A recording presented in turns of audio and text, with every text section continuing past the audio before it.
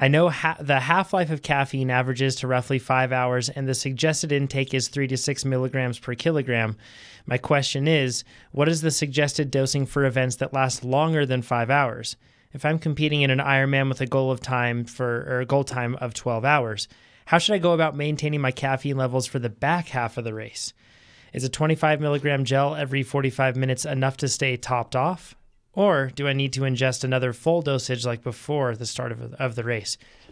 This is like the same thing that, Nate, I don't know if you remember, but back at Valley of the Sun, we were wondering kind of the same thing. Like, how long will this race be? And basically, if I take caffeine beforehand, will that give me the sort of benefit for the whole time, or do I need to keep taking it in? I remember us having a similar conversation. And I think I told you to take. Yeah. Depends if you want to talk about that. Yep.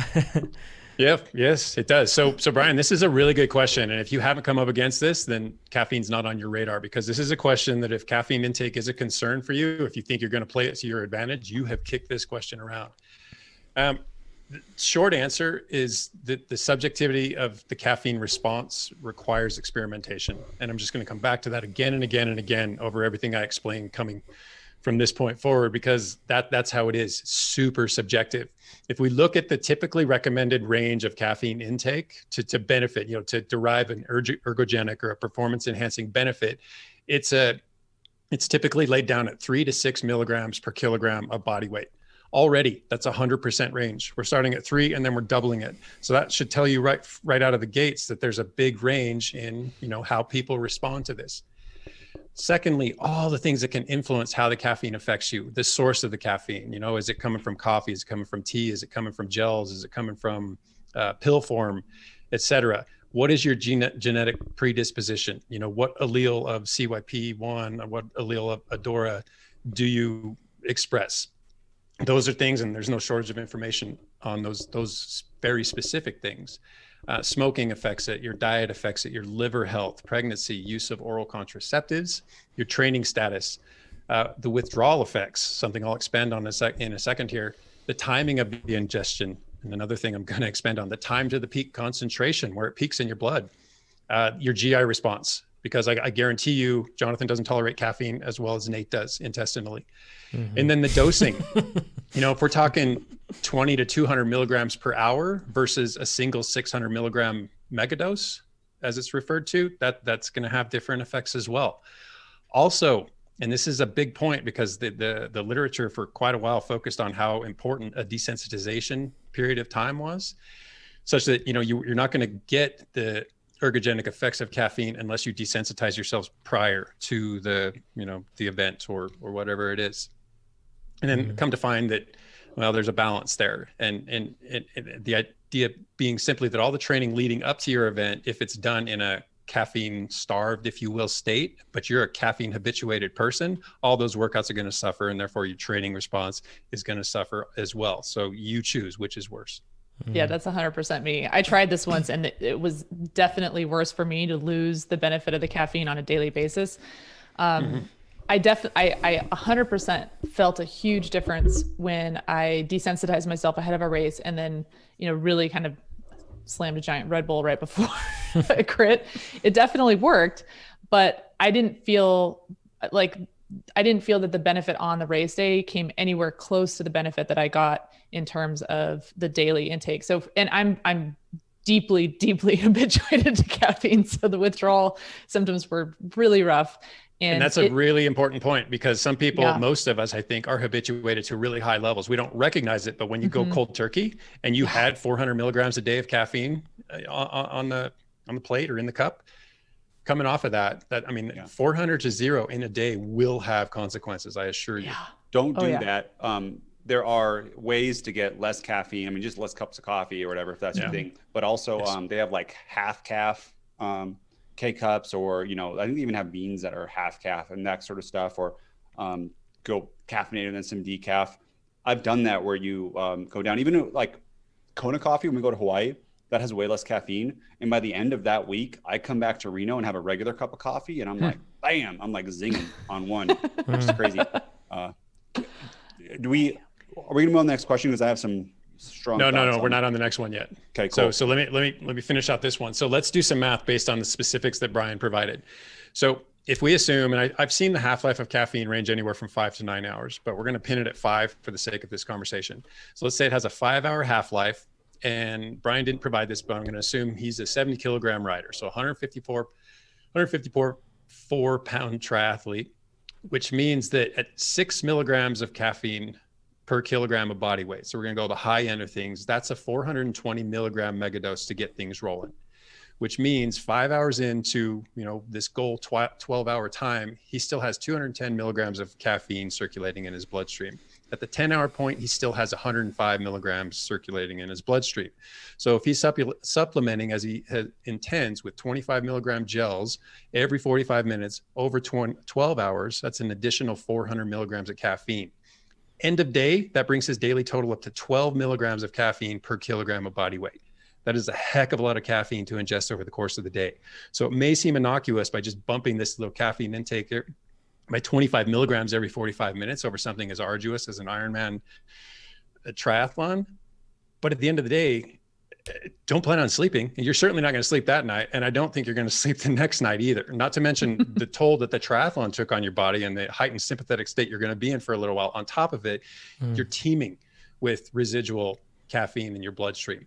So yet again, this is just another argument in favor of experimenting with this. And no, you're not going to go out and do a 12-hour simulation so that you can figure out how to dial your caffeine, but you can kind of make small steps toward calculating what's going to be necessary over something as long as 12 hours.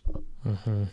Okay, there's more, unless what you say folds in nicely. Go Chad, go. Go Chad. Okay, so just one study, and man, unlike the licking sweat off your body, when it comes to caffeine, there is so much information, so much literature, so much research. It is ridiculous. I don't even look at individual studies because you can't throw a rock and miss a meta-analysis of, in this case, one that I picked is the 2016 review by McClellan and colleagues.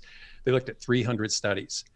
And this was one of 7 reviews I found, and it didn't look very hard. And then yesterday I came across an umbrella review, which is a review of reviews. I mean, they looked at 21 different meta-analyses. So point being, there's a lot of information on caffeine. This particular review pointed out a couple of things that I found relevant and interesting. One is that exercise can alter our sensitivity the sensitivity of our adenosine receptors. And that's what caffeine does, is it blocks those adenosine receptors and keeps us more alert and affects our cognition, et cetera. Tied in with that, postponing caffeine to during or at the onset. So, once you get into whatever your event is, or you do it right there standing at the starting line, can mean that it has stronger effects on the sensitivity of your adenosine receptors. So the point is, in your case, Brian, maybe you save it for the bike. Maybe, you struggle with the run, so you postpone it all the way to the run. I don't know. That's for you to figure out. But you're going to have different effects, whether you sit there in the water warming up for the swim or just waiting for the swim and you ingest your caffeine then, or you do it at the end of the swim, or you do it mid-bike, et cetera. Yet another thing for you to experiment with. Secondly, this review pointed out that food ingestion slows the absorption rate also. So if you're in the fasted state, they found a strong ergogenic effect or a performance enhancing effect. But if you're in the fed state, sometimes they got no effect whatsoever. I'm sure that relates to dosage and sensitivity and all those things. But if there's food in the belly, it can affect you very differently than if you're fasted. Again, training experimentation required. And then this is a side note, just a caffeine side note, but in the course of this research, I came across a study by Dodd back in 1991, another study by Powers back in 1983. They used 3 and 5 milligrams per kilogram of caffeine. And the other one, so right in that range. And they use them specifically during ramp tests, so graded exercise tests. So basically what we do every time we assess or try to estimate your new FTP. And they found that caffeine had no effect on performance, not on VO2 max, not on lactate threshold. I'm sure on perception, but it doesn't matter because the performance didn't change. So even if your perception is a little affected, the outcome of the graded exercise test is not. Just thought I'd throw that in there.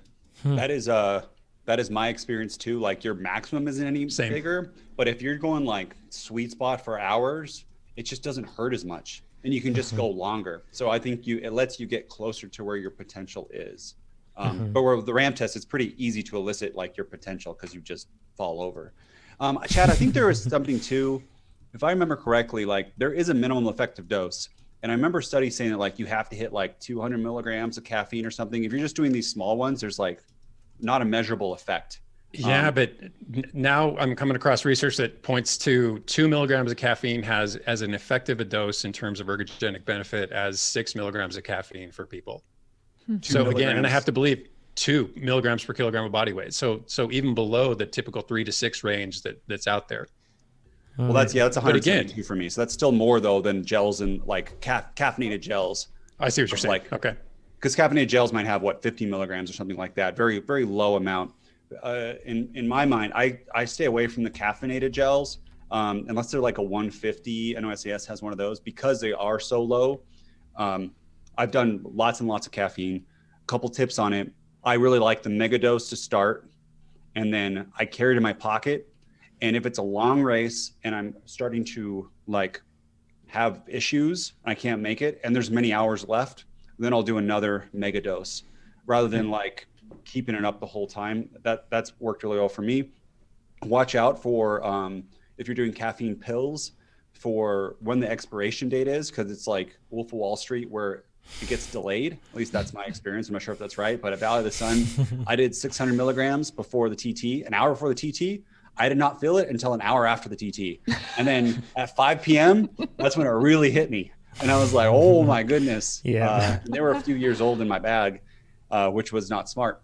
And so it totally affects sleep. And when you do these mega doses, the feeling that I get is if you are sitting still, you feel like death, like you're going to die, like you need to move. But if you're working at like sweet spot somewhere in there, you feel amazing. And I actually get chatty. You probably see in a long race, I'll like talk to you a bunch because I got all this caffeine and I'm like ready to go. And then at night, it's just, you can't sleep. But honestly, anyone after an Ironman, like you're not sleeping. It's really weird. You think you're so exhausted, but you have very, very poor sleep. And for an A race like me, I'm going to do a lot of caffeine. Second flip side of this is stage racing. Yeah. I thought about this a ton with Cape Epic because Cape Epic stages would be a perfect place to take caffeine. But I'm thinking I might do a couple pills for like an emergency, but it will disrupt the sleep and thus make all the other stages harder, which is what I don't want. So probably in the last day I will do it.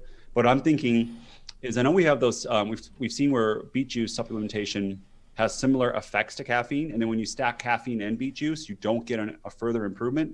So I might be doing like the 400 milligrams of like the Beat It, the effective dose of like the Beat It sport stuff to try to get, because that doesn't make you sleep any worse. And it might be similar, although I've taken that stuff a lot and I get nowhere near the feeling of like euphoria. And I just added 20 watts to my FTP that I get with caffeine. Another thing to think about caffeine is that you're listening to this, pay very, very, very close attention to milligrams and grams. Because if you mess those up and you do these in grams, you literally kill yourself. Yeah, it's very dangerous. Yeah, units are important. Never buy, you can buy like powdered form, and this is popular in like weightlifting that you mix into a drink. Never do that because that is way too easy to mess up the dosage for powder. Just stick, if you're going to do either gels or like a pill where it's usually the pills are 200 milligrams per one. So if you're taking 20 pills or 40 pills, it's pretty easy to figure out like, hey, this is too much. It should be like 1 or 2 pills to get 200 or 400 milligrams. You get them in blister packs too. I think no dose, sometimes they're in blister packs, sometimes they're not. The blister packs are nice because, as we said with the salt, you can put them in your pocket. So during the race, you can feel it. And if I was in an Ironman, what I would probably do, the swim, I actually don't want to put out too much energy because it's like the overcome the resistance of the water, it's exponential, like it's more than air, right? So getting that little extra percent really doesn't matter. I would probably start like the swim. Right before the swim, I would take my caffeine pills. So it would start to hit me outside of the swim onto my bike. And then just pay really close attention to your bike power meter, because if you're doing all this caffeine, it's easy to be like, oh, my power meter's wrong, especially for an Ironman where you have to run a marathon afterwards. Settle in on that, and then probably during the start of the marathon, I would do another mega dose, and then in between that, I wouldn't do any caffeine. But again, as Chad said, experiment. What's good for me could just totally annihilate you, send you to the bathroom, be horrible for somebody else. Yeah, this is and Amber, I know you had a note on this too, that it's this really good thing to practice during training and to figure out. So then you can get even like this sort of thing, you'll start to figure out its effect on you. And that's why I didn't take it at Leadville, even though that's a really long event and a really good opportunity to take in and have benefits from it. But I just had no clue how my body was going to react because I don't take it enough to be able to test through it. When I do take it, it's usually like the 100 milligram caffeine gels that Marten has. But even then, whenever I take those, I get some gut distress, whereas I usually don't, just because I'm not used to it. So, because I don't drink coffee or anything like that. So it's pretty tough for me.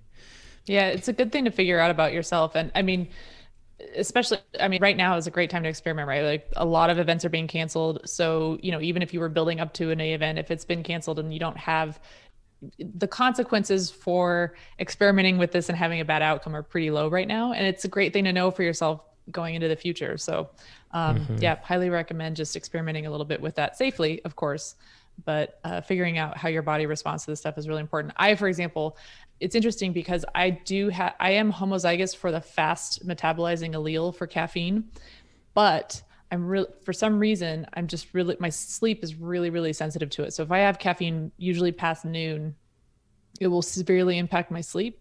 I have a little bit more of a tolerance and buffer with that if I'm racing. So I can tolerate a little bit more caffeine if I'm racing, to your point, Chad, about the effort actually potentially affecting that. But I do really need to be careful about that. And, if it's one of those races that starts at 3 p.m. and I know I probably won't take, especially during a stage race, for example, I won't take caffeine because the benefit of the sleep is so much more valuable than the benefit of the caffeine. Yeah, it's a good point. If you like this video, you should subscribe to our channel. Maybe even give this video a like with a thumbs up and a comment down below. If you want to see race analysis videos, you can click on it right over here. And if you want to get your coaching questions answered, you can click on it right over here. And if you want to become a faster cyclist, which you should go over to TrainerRoad.com.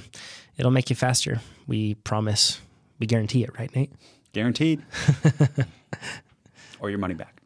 Yes, it's true, actually. We really will do that. Yeah.